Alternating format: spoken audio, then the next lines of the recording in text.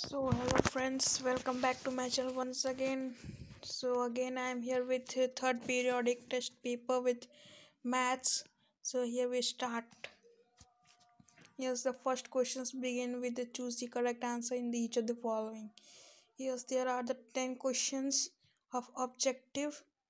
You can see here the question starts from question number 1, the quadrilateral whose all sides are equal and angles are equal to the degrees is called square or a parallelogram or a kite or a rectangle.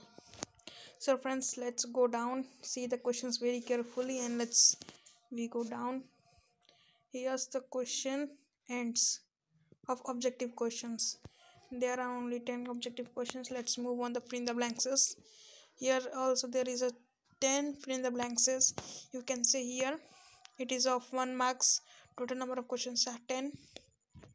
So let's move to the short answer questions. So friends, here the short answer questions begins. It is of 1 marks each question and there is total 5 questions.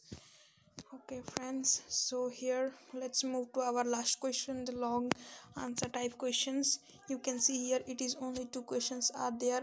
First of all, we have to do the construction, and second is we have to prove that the diagonals of a parallelogram bisect each other.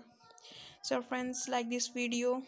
I hope you like this video, and more videos like this. You can subscribe my channel for more videos because I am going to upload more videos of each subject. So subscribe and meet you in the next video. Thank you.